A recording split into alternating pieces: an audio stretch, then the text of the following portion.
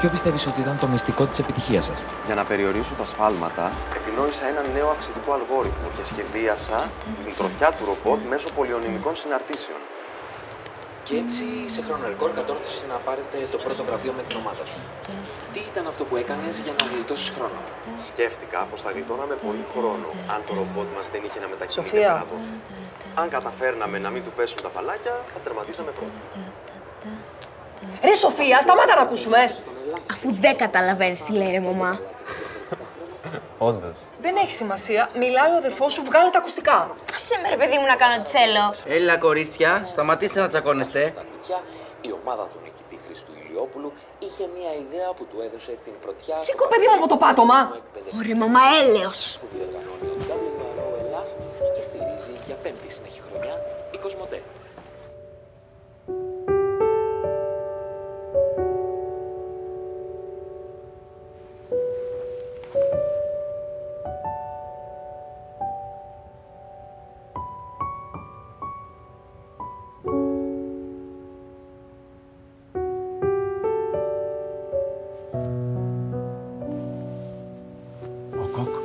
Σκατούλες.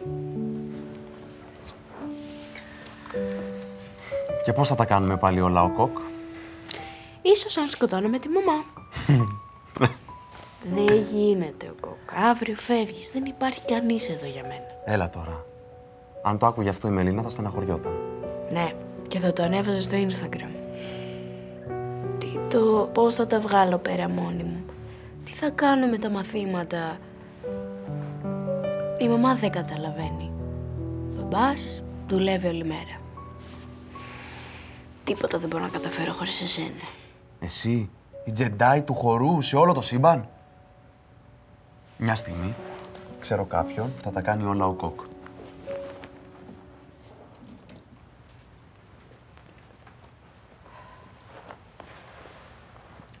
May the force be with you. Ο νέος σου φύλακας άγγελος. Τον μισώ να ξέρεις. Άμα δεν ήταν αυτός, δεν θα έπαιρνες υποτροφία και δεν θα έφευγες. Τον μισείς? Μα πώς γίνεται αυτό? Αφού έχουμε δώσει όρκο τιμής, το ξέχασες? Ό,τι αγαπάει ο ένας, το αγαπάει και ο άλλος. Κι ας μην το καταλαβαίνει. Πάντως δεν τον θέλω εδώ. Ο Κοκ. Αν τον χρειαστείς, ξέρεις που θα τον βρεις. Σχάμι το χρειαστώ. Μαϊμουδάκι, να σου πω. Τα πάντα μπορείς να καταφέρεις. Θέλω να το θυμάσαι αυτό. Εγώ πιστεύω σε σένα. Μια χαρά θα τα πας, ο Κοκ.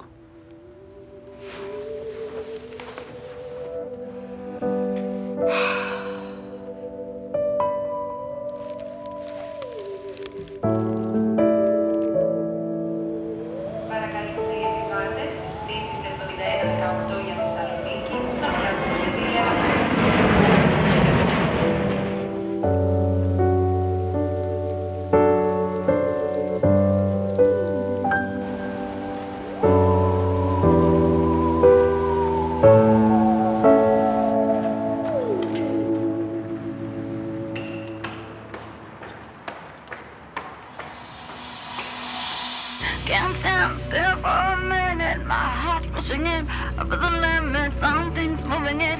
I can feel it jumping in my shoes. I go da da da da da da da da. Every na na na na na na na night. Oh my la la la la la la la la.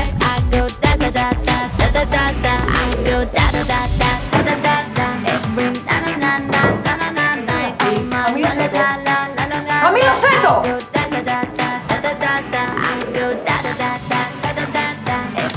Τι έπαθες πάλι και ιστεριάζεις? Ιστεριάζω που οι βαθμοί σου το κακό του στο χάλι και εσύ χοροπηδάς. Δεν μου χρειάζονται βαθμοί για αυτό που θέλω να κάνω. Έτσι, Κι εγώ σου λέω στα 13 δεν ξέρεις τίποτα για το τι θέλεις να κάνεις. Και εσύ δεν ξέρεις τίποτα για μένα.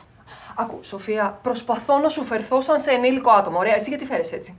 Μήπως γιατί δεν είμαι ενήλικο άτομο και δεν μου αρέσουν τα ενήλικα άτομα? Εντάξει, τέλος η συζήτηση. Η μουσική κλείνει και αν δεν θες να διαβάσεις θα πας κάτω στην αποθήκη να βοηθήσεις τον πατέρα σου.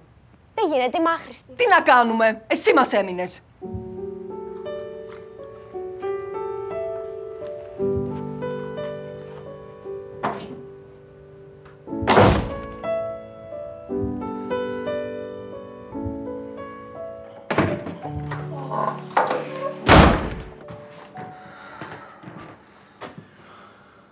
Μπήκαμε επισήμως στην εφηβεία. Άσε ρε Λουκά. Κι ο άλλος πέρασε εφηβεία, δεν έγινε αγρίμη.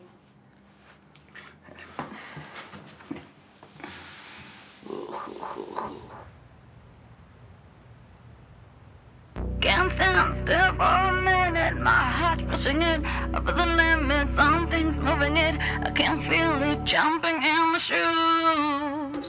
Can't stop out of my way. I'm preparing it. Doomsday, won't be regretting it. I'm okay, never feeling loose. I go da da da da da da da da. Every na na na na na na na night. Oh my la la la la la la la la. I go da da da da da da da da. I go da da da da da da da da. Every na na na na na na na night. Oh my la la la la la la la la. I go da da da da. I go dancing on the sea. Yeah, the sea of love. All of this reality. Number.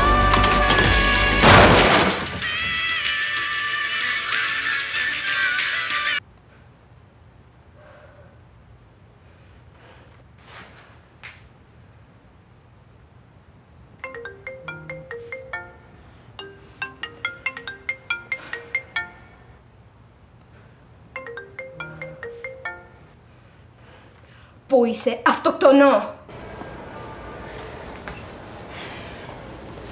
Μελίνα, έλας όμως κόφτω να μιλήσουμε. Τι άλλο θες να πούμε ρε Wisdom, τα είπαμε, θα σε βοηθήσει, θα το φτιάξει. Είναι φανταστικό παιδί ο Δημήτρης και έχει και πολύ ωραία μάτια. Τώρα ησύχασα. Άμα μου λες και φανταστικό παιδί και με ωραία μάτια, σίγουρα το έχει όλο.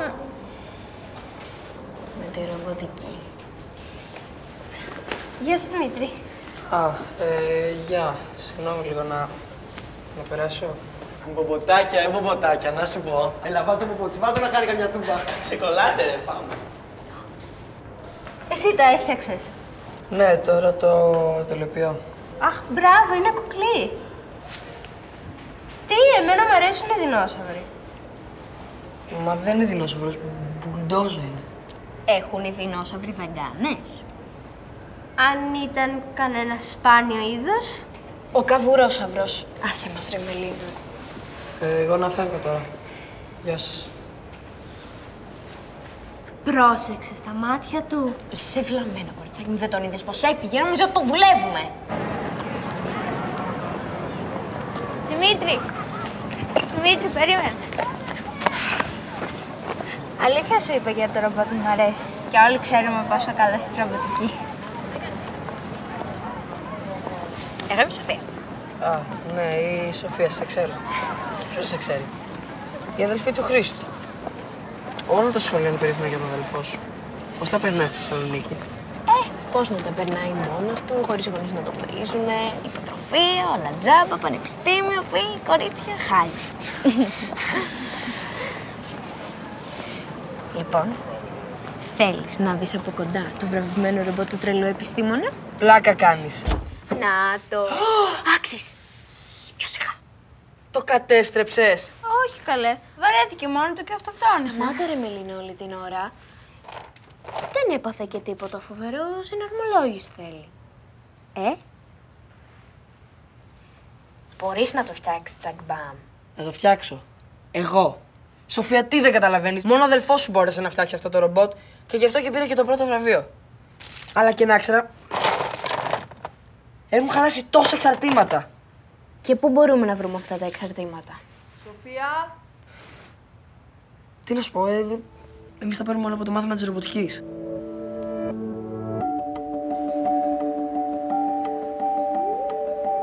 Πρέπει λοιπόν να ελέγξουμε την πολικότητα των κινητήρων. Και με ποιο τρόπο θα δούμε αν είναι σωστή αυτή η πολικότητα, Δημήτρη? Θα πρέπει να γυρίζεις την αντίθετη φορά από τους δείκτες του ρολογιού. Τι γίνεται εκεί, παιδιά? Να, εδώ. Λέμε να φτιάξουμε καμιά μπάρμπι για τα κορίτσια. Βασιλή, θα το πω για να τα ακούσουν όλοι. Η ρομποτική δεν είναι αποκλειστικότητα των αγοριών. Εξάλλου, σας θυμίζω ότι η Σοφία Ηλιοπούλου από εδώ είναι αδερφή του μεγαλύτερου ταλέντου ρομποτικής που έχει περάσει ποτέ από αυτό το σχολείο. Μέχρι σήμερα.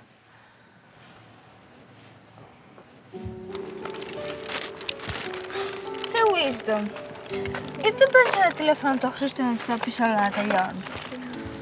Το σκέφτομαι συνέχεια, αλλά ξέρω εγώ, δεν μπορώ γαμώτο. Τι γίνεται, κορίτσια? Πώς σας φάνηκε το πρώτο μάθημα? Αχα, τέλειο. Τα καταλάβουμε όλα. Σε μια ωρίτσα το έχουμε φτιάξει το ρομπότ. Μπράβο. Πάντως, άμα θέλετε, εγώ μπορώ να σας βοηθήσω. Θέλουμε!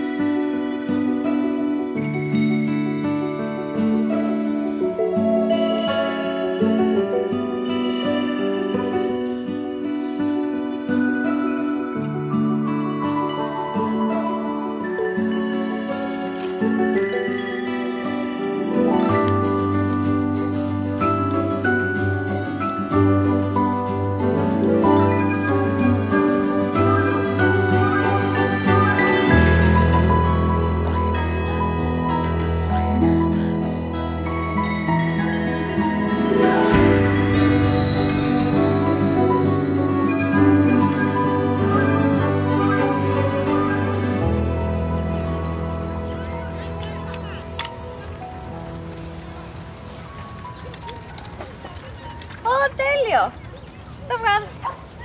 Γαβγαβ, παιδί μου, σου φαίνεται για σκύλος. Μελίνα, εσύ γενικά έχεις ένα προβληματάκι με τα ζώα,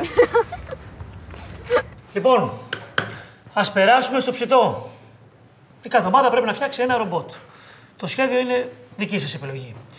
Είπαμε, Πέτρος, Στράτος, Βασίλης μαζί. Εσείς πίσω μαζί. Εσείς, Δημήτρη, Μελίνα, Σοφία, είστε ομάδα? Λέω, είσαι ομάδα με τα κορίτσια, Με τα κορίτσια. Ναι. Είμαστε ομαδάρα. Οκ. Περιμένω τα σχέδια του ρομπότ για να πάρετε εξαρτήματα.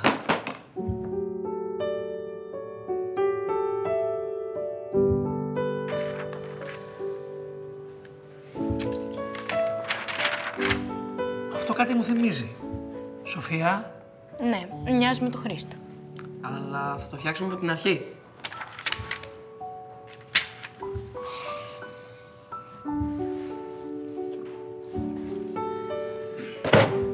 Εννοείται μόνοι σας, έτσι?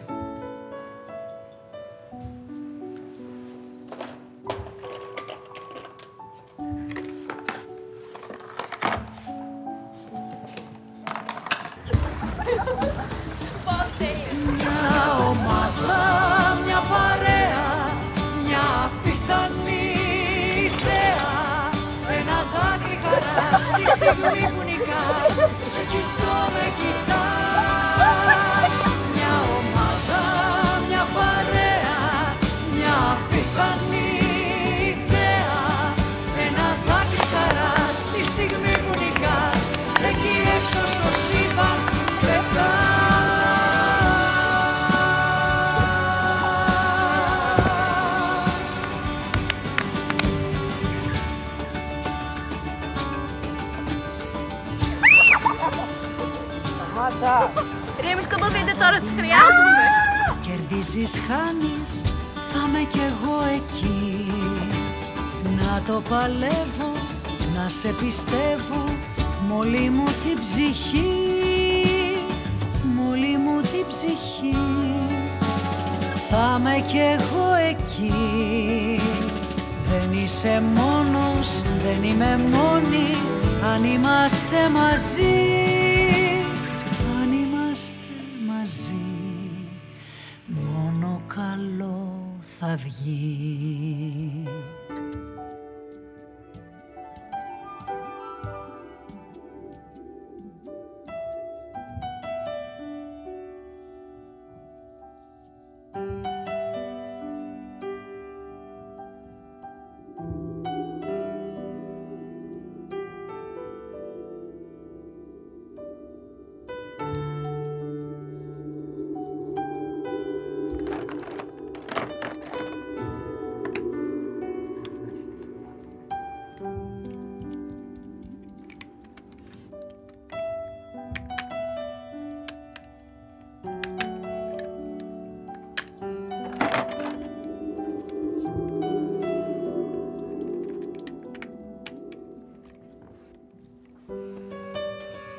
Θα τα καταφέρουμε.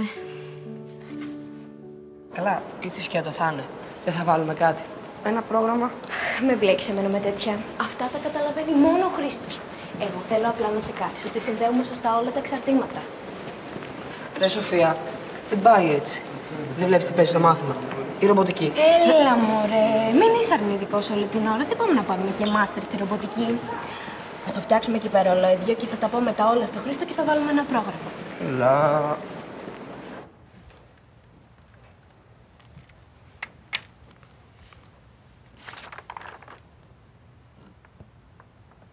Έγινε. Δεν το πιστεύω, το καταφέραμε, το φτιάξαμε.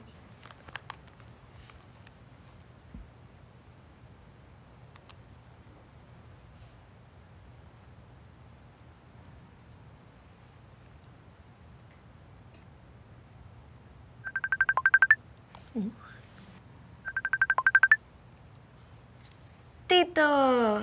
Έλα, αυτό ήταν που θα με έπαιρνες κάθε μέρα τηλέφωνο. Μωρέ, διαβάζω συνέχεια μέχρι αργά. Διαβάζεις. Θα σου πω, εσύ τι κάνεις? Μετράω τις μέρες. Άκου, μαϊμούδι. Είσαι η πρώτη που το μαθαίνει. Μου στείλανε mail από το BBC. Κάνουν ένα ντοκιμαντέρ για τη ρομποτική πανευρωπαϊκά και διάλεξαν εμένα να τους μιλήσω για τη ρομποτική στα ελληνικά σχολεία και για το περίφημο ρομπότ που με έφερε ως εδώ. Έρχομαι, μικρό! Έρχομαι προπαραμονή Χριστουγέννων με συνεργείο στο σπίτι για συνέντευξη. Βάλε τα καλά σου. Δεν χαίρεσαι και πολύ, βλέπω. Χαίρομαι. Αλλά... έχω να σου πω κάτι σοβαρό, αλλά δεν ξέρω πώς θα το πάρεις.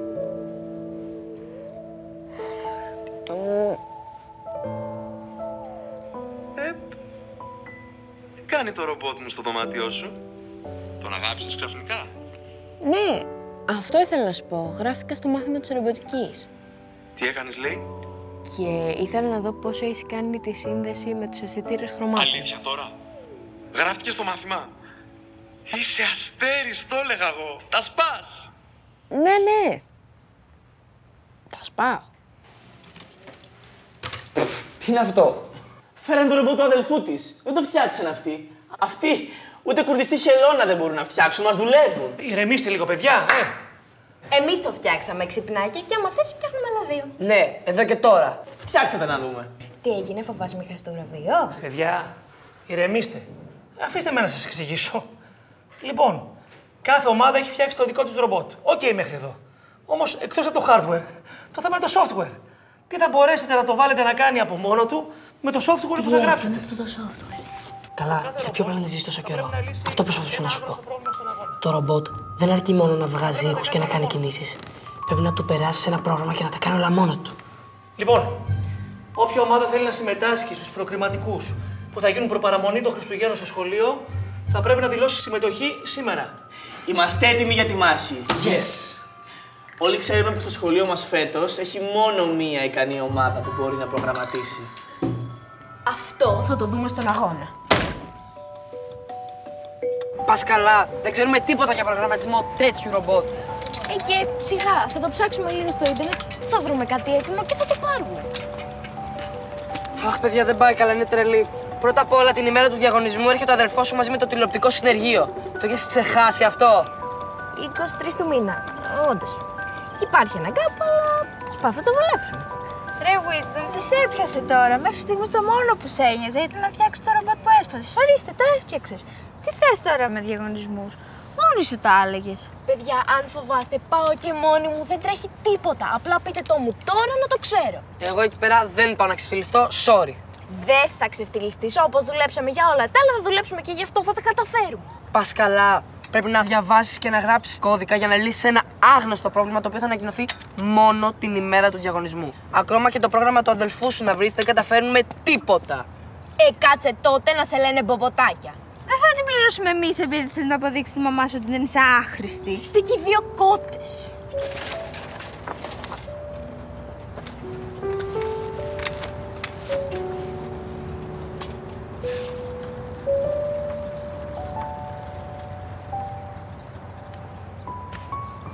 Τόσο πεισματάρα ήταν πάντα. Το παιδί. Γιατί τώρα τι είναι? Με όλα αυτά το ξέχασα. Ποιο? είμαστε, παιδιά.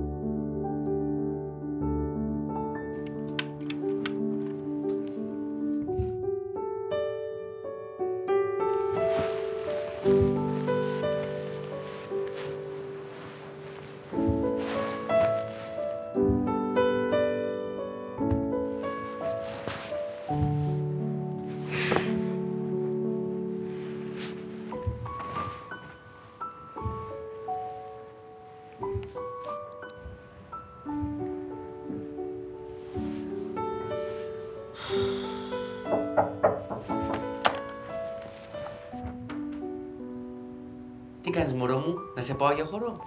Δεν θα πάω σήμερα.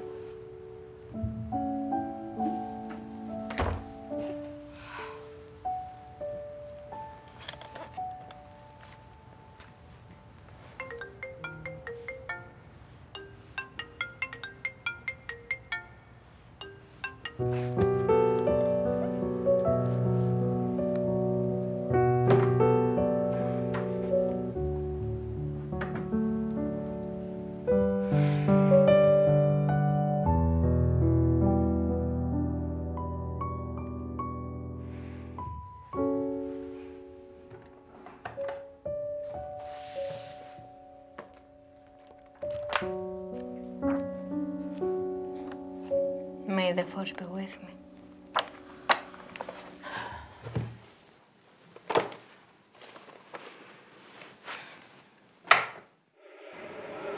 Με έντονο το ενδιαφέρον του κοινού και με μια μεγάλη έκπληξη, πραγματοποιήθηκε χθες ο τελικός του Πανελλήνιου Διαγωνισμού Ρομποτικής. Τα ρομπότ έπρεπε μέσα στον ελάχιστο δυνατό χρόνο να πάρουν 5 μπαλάκια με διαφορετικά χρώματα και να τα τοποθετήσουν στα σωστά κουτάκια με τα αντίστοιχα χρώματα. Και ενώ όλα τα ρομπότ έτρεχαν να τοποθετήσουν ένα-ένα τα μπαλάκια στα σωστά κουτιά, η ομάδα του νικητή Χριστού Ηλιόπουλου είχε μια ιδέα που του έδωσε την πρωτιά στον Πανελλήνιο Διαγωνισμό Εκπαιδευτικής Ρομποτικής που διοργανώνει ο WRO Ελλάς και στηρίζει για 5η συνεχή χρονιά η COSMOTE. Ποιο πιστεύεις ότι ήταν το μυστικό της επιτυχίας σας? Για να περιορίσω τα σφάλματα, επινόησα ένα νέο αυξητικό αλγόριθμο και σχεδίασα την τροχιά του ρομπότ μέσω πολυωνυμικών συναρτήσεων. Τι ήταν αυτό που έκανες για να γλιτώσεις χρόνο? Σκέφτηκα πως θα γλιτώναμε πολύ χρόνο αν το ρομπότ μας δεν είχε να μετακινείται πέρα δόθε. Αν καταφέρναμε να μην του πέσουν τα μπαλάκια, θα τερματίσαμε πρώτοι. Μπράβο σε όλους σας, παιδιά.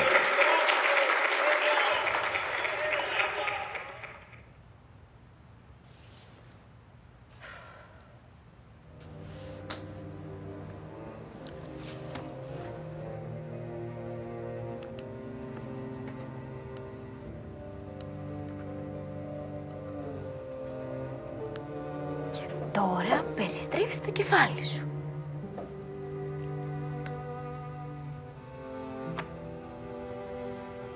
Στρίψ' το που σου λένε. Δεν ξέρεις πόσο σε μισώ.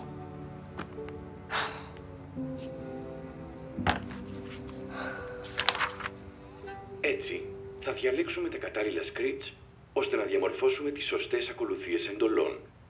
Ας δούμε τώρα ένα απλό παράδειγμα για τον προγραμματισμό των αισθητήρων απόστασης που θα κάνει το ρομπότ μας να κινείται άνετα σε ένα περιβάλλον με εμπόδια. Είναι ένα πολύ απλό παράδειγμα, αλλά ακόμα και αυτό φαίνεται τρομερά δύσκολο σε ένα τόσο ηλίθιο άτομο σαν εσένα, Σοφία Ηλιοπούλου, που νόμιζες ότι μπορείς να φτιάξεις και ρομπότ. Η γραμμή των εντολών στηρίζεται στους κώδικες.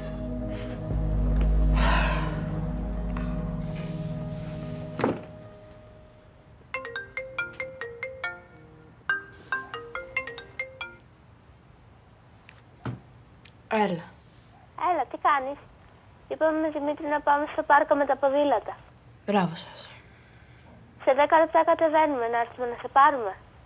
Όχι, Μερλίνα, έχω δουλειά. Τα λέμε αύριο. Πάει.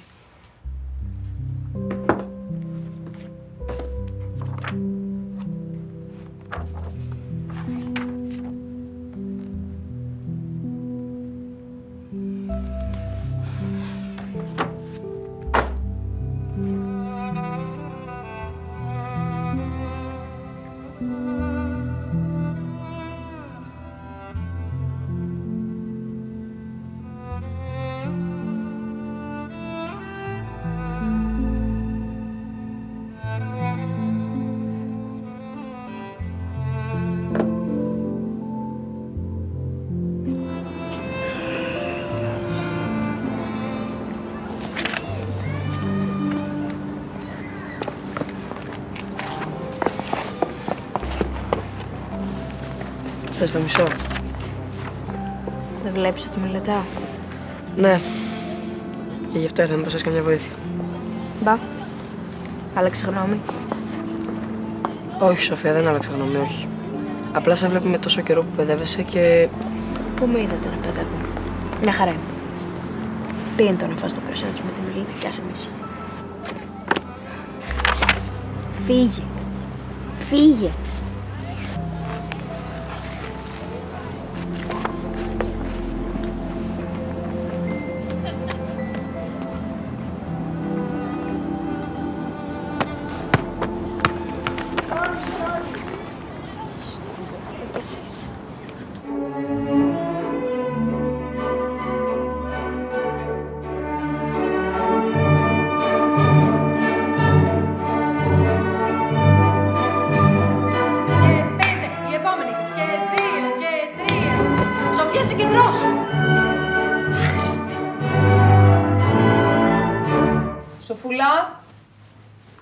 Σοφούλα!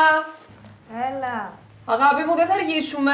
11 τελειώνει η παράσταση. Οκ, μαμά. Σου έχω σερβίρει μπάμιες στην κουζίνα.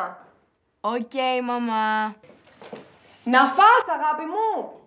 Οκ, μαμά. Μην ξεχάσεις και δεν φας, αγάπη μου.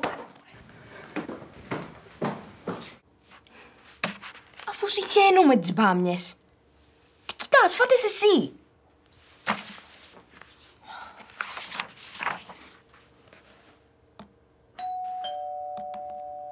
Πάλι τα κλειδιά.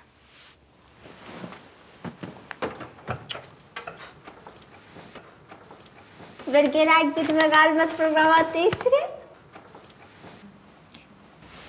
Εσείς οι δύο δηλαδή τα έχετε τώρα. Εσείς δύο δηλαδή τα έχετε. Να μη σε νοιάζει. Μπείτε μέσα αμέσως.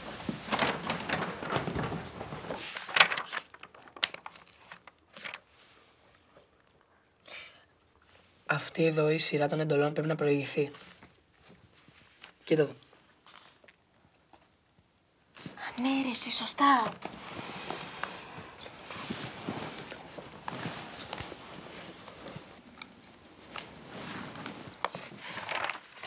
Δώσ' μου μία.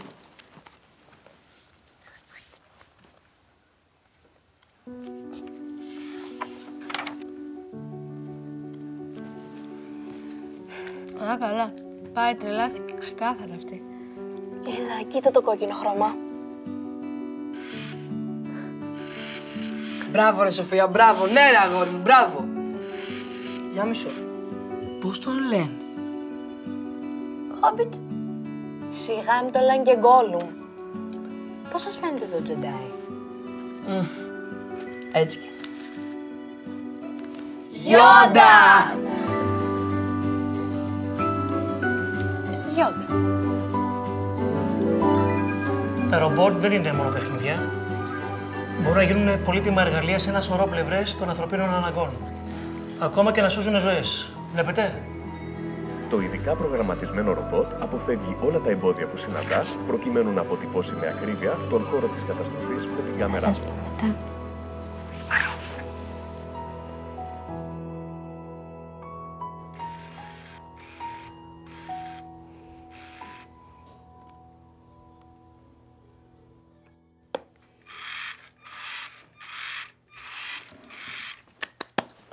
Σ' αγαπώ. Come on. Oh, yeah. Hey. Hey. Hey. Yeah. Pleased to meet you. Why don't I know your name? I'd like to change it. Put your picture in my frame. I know it's cheeky, but you'll be glad we met if you come with me.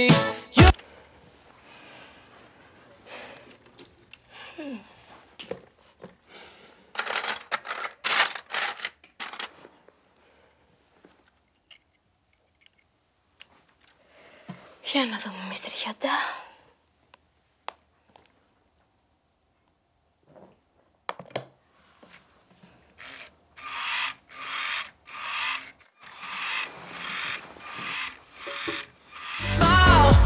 Cause you made my day, come with me, I swear I'll just say that you never felt so good, never felt so fine. Haven't been this happy in your whole damn life. You never felt so cool, never felt so ooh. Yeah, we turning up, cause this is how we do. When you're holding me, yeah, it's guaranteed. Yeah, you got that thing and that's what I need. You've never felt so good, never felt so fine. Haven't been this happy in your whole damn life. Τι ώρα έρχεται αύριο ο Χρήστος? 9, μαζί με τον BBC. Και διαγωνισμός 9 είναι. Θα έρθει ο Χρήστος και το ρομπότ δεν θα είναι εδώ. Και όχι ρε παιδιά. Μέχρι να προσγειωθεί το αεροπλάνο, να πάρει τις βαλίτσες, να έρθει από το αεροδρόμιο. Θα προλάβουμε. Να προλάβουμε. Τι συνομωτείτε εσείς εδώ? Τίποτα. Να σας πω, τα έχω καταλάβει όλα. Μην κοιτάτε που κάνω το χαζό. Κάτι ξενύχτια, κάτι νευράκια, κάτι πίτσι στο τηλέφωνο όλη την ώρα. Μπαμπά, θα σου εξηγήσω. Δεν χρειάζεται. Λοιπόν, ποιος είναι? Κανας κολλητός του μπουκλουμάλι από εδώ.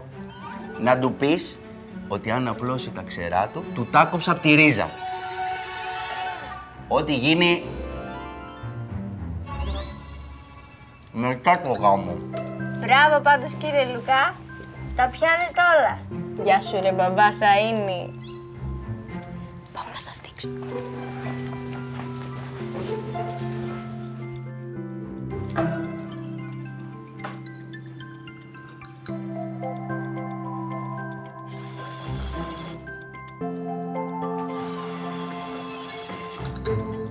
Παραλίγο. Καθόλου παραλίγο.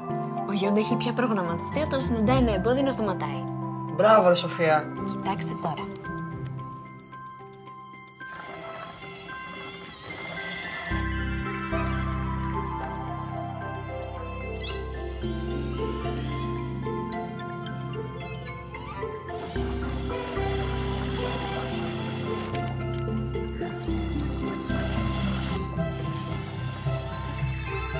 Είμαστε μαδάρα. Ναι. Αύριο θα δουν όλοι τι αξίζουν. Γεια σας, παιδιά. Σοφία μου, μην παίζετε με το ρομπότ του Χρήστου. Δεν θέλουμε να γίνει καμιά ζημιά, Άστο. Μου το έχει αφήσει ο Χρήστος μέχρι να γυρίσει. Ναι, το ξέρω. Προσοχή όμως. Και να σου πω, αύριο να είσαι έτοιμη κατά τις 8 να φύγουμε για το αεροδρόμιο, εντάξει. Αύριο. Δεν γίνεται. Δεν κατάλαβα. Να, ξέχασα να σου πω πως αύριο έχω έξτρα μάθημα στο χώρο.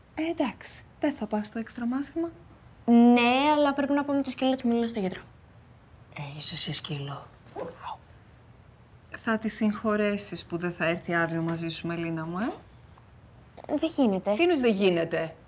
Αύριο το πρωί θα έχω περαιτό. Άσε τις εξυπνάδες. Να το αφήσεις κάτω αυτό το ρομπότ. Γιατί αυτό το ρομπότ δεν είναι του Χρήστου. Τι έπαθε, Σοφία? Αυτό το ρομπότ το έφτιαξα εγώ, το συναρμολόγησα εγώ και το προγραμμάτισα εγώ, γιατί είμαι άχρηστη, μαμά, κατάλαβες. Το έσπασα το ρομπότ του Χρήστου. Τι έπαθε, Σοφία? Αυτό το ρομπότ το έφτιαξα εγώ, το συναρμολόγησα εγώ και το προγραμμάτισα εγώ γιατί είμαι άχρηστη, μαμά, κατάλαβες. Το έσπασα το ρομπότ του Χρήστου. Το έσπασα το ρομπότ γιατί του έδωσα μία με το πόδι και πάει. Και αναγκάστηκα και έκατσα και έμαθα γιατί είμαι άχρηστη και το ξανάφτιαξα. Και τώρα θέλω να πάω στο διαγωνισμό. Θα πάρω το άχρηστο ρομπότ μου και θα πάμε να διαγωνιστούμε. Αύριο το πρωί. Καλώς, μαμά. Αύριο στις 9. Σοφάκι μου. Σοφάκι μου, μωρό μου.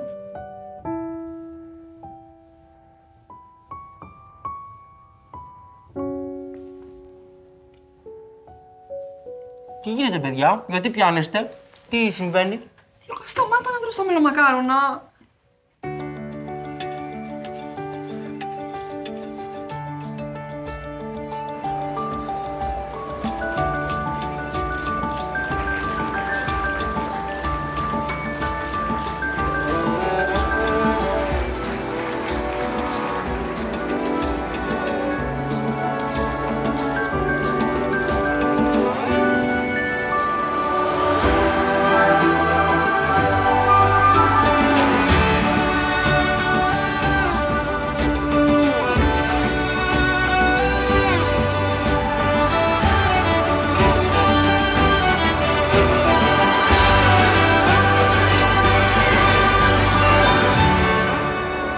Λοιπόν, το ρομπότ σας πρέπει να μαζέψει τα 5 χρωματιστά μπαλάκια από αυτή την άκρη του τραπεζιού και να τα τοποθετήσει αυτόνομα στα 5 διαφορετικά κουτάκια αντίστοιχου χρώματος που βρίσκονται γύρω-γύρω στο τραπέζι στον ελάχιστο δυνατό χρόνο.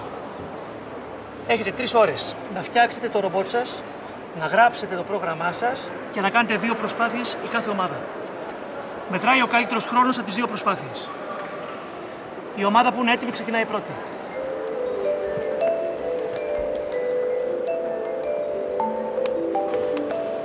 Οπότε, τι κάνουμε? Δεν ξέρω, έχω μπλοκάρει. Παιδιά, ό,τι κάνουμε πρέπει να το κάνουμε γρήγορα. Δημήτρη, κοίτα, λέω να ξεκινήσω έτσι. Δεν ξέρω. Τι σημαίνουν αυτές οι εντολές? Ξέρεις τι κάνεις? Παιδιά, με αγχώνετε. 60 μοίρες, Βασίλη. Ωραία. Πέτρο. Ναι, ανοίγω, είναι 60, όλα θα λειτουργήσουν. Τέλεια. Είμαστε έτοιμοι.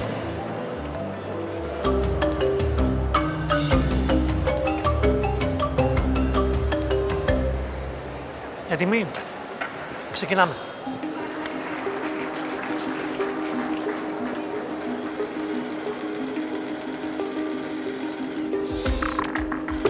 Έτσι, μπράβο, παιχταρά μου. Πάει σφαίρα. Ησυχία, παιδιά.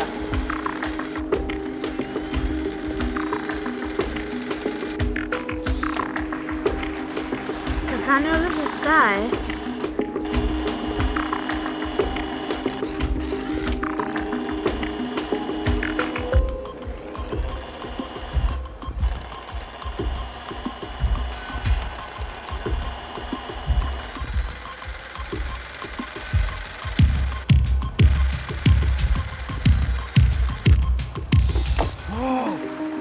Να έχουμε καμιά ελπίδα. Έτσι φαίνεται. Μη μας κάσετε.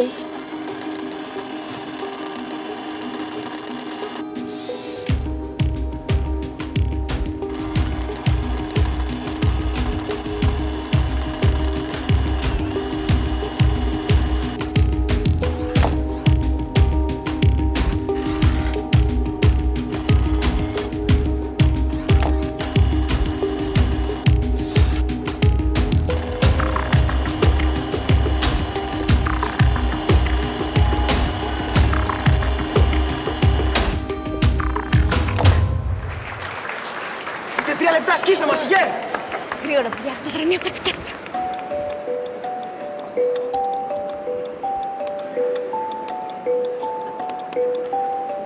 Λοιπόν, έτοιμο. Σίγουρα. Θα τα καταφέρει. Μπορείτε να δώσετε λίγη θετική ενέργεια. Σοφία, ξεκινάμε.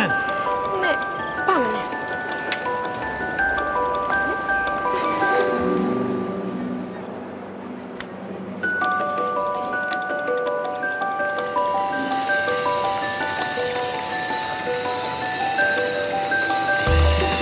Μπράβο, Γιάντα. Ναι.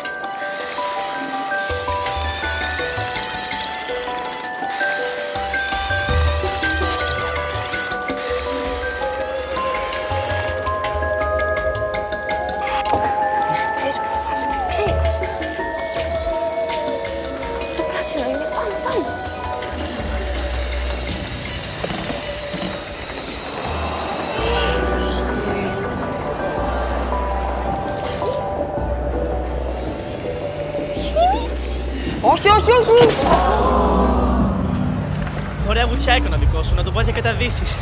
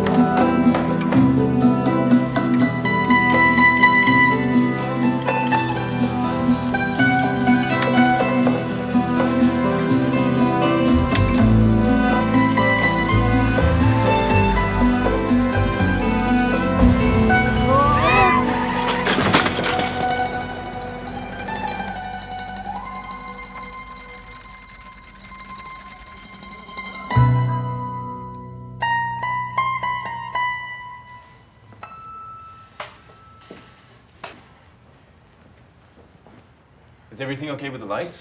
Will we need more? Everything's just fine. Tell the kid to be ready. Θα με τρελάνετε, αφού δεν είναι στη θέση του. Κοίταξε καλά, βρε παιδί μου.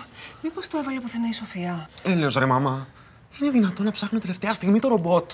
Δεν μπορούσατε να τσεκάρετε. Christos, where's your robot? We need it in the shot. Just a moment, please. Have you ever tried Greek coffee? I've had 3 Greek coffees since this morning, thank you. Well, the robot?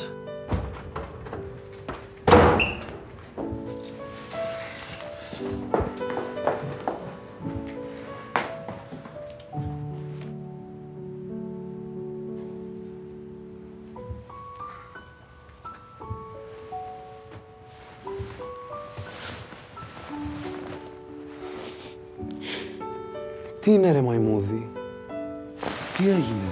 Συγγνώμη, το χάλασα. Το έσπασα κατά λάθος και δεν ήξερα τι να κάνω. Ξεκίνησα στο μάθημα της ρομποτικής να στο ξαναφτιάξω. Νόμιζα πως τα κατάφερα. Πως ξέρω κι εγώ να κάνω αυτά που κάνεις εσύ. Αλλά δεν ξέρω τίποτα, είμαι άχρηστη. Ρε Χαζή, τι είναι αυτά που λες? Εσύ το έφτιαξες αυτό. Μα το χάλασα, δεν βλέπεις, δεν είναι το ίδιο. Δεν το πιστεύω. Σοφία, άκουμε. Εκείνο ήταν το ρομπότ που έφτιαξα εγώ. Πάει. Το θέμα είναι ότι αυτό το έφτιαξες εσύ. Εσύ. Είναι το δικό σου ρομπότ.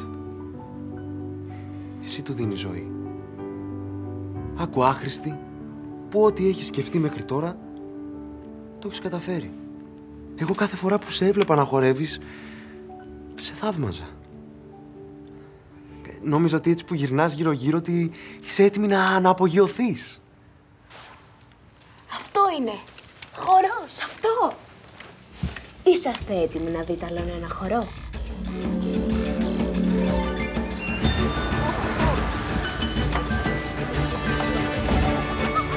Έλα, τρέχουμε τώρα! Μέσα, γρήγορα! Γρήγορα, έλα! Πάμε!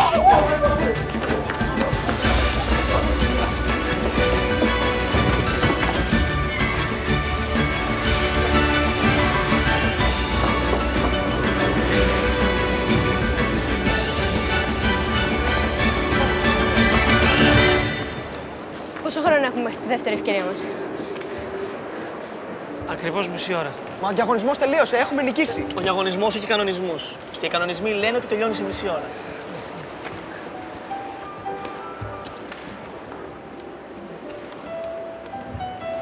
Έτσι πρέπει να είναι. Ναι, αλλά... περίμενε.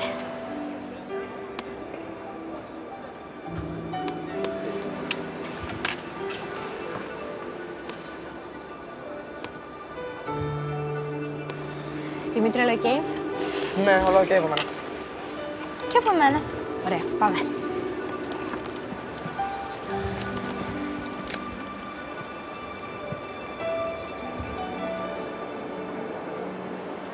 Έτοιμοι. Έχετε μόνο 5 λεπτά να ξέρετε. May the force be with you.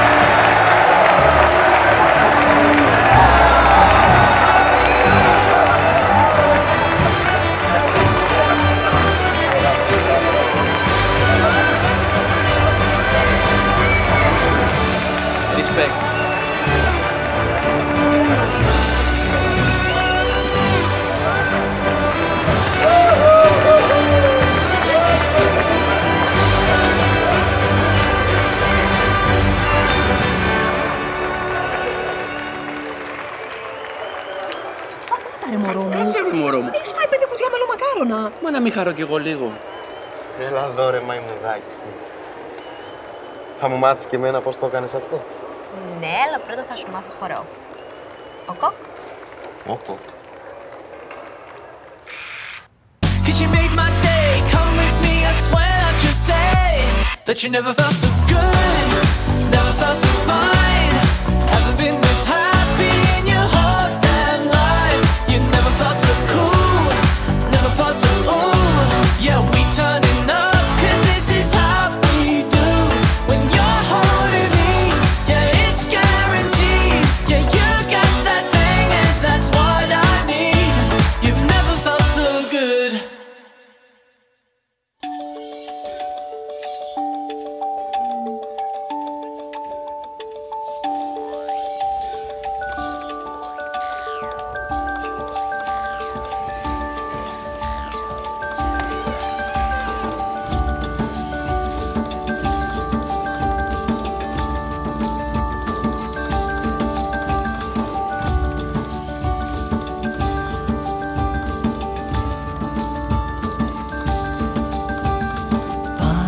Ανάσα κι απ' την ταράτσα ας την ασκορπιστεί, να γίνει σκόνη, άμμος και χιόνι κάθε βαθιά πληγή,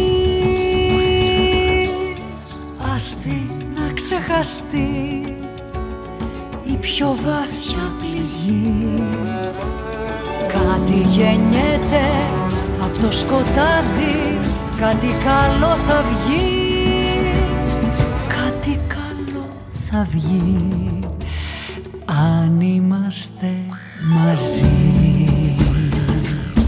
Μια ομάδα, μια παρέα, μια πιθανή ιδέα, ένα δάκρυ χαράς τη στιγμή που νικάς, σε κοιτώ με κοιτάς.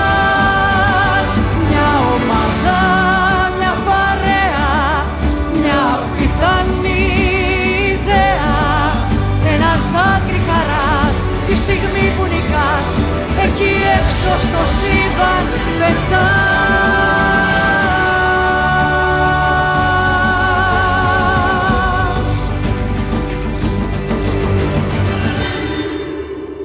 Κάτι καλό θα βγει αν είμαστε μαζί.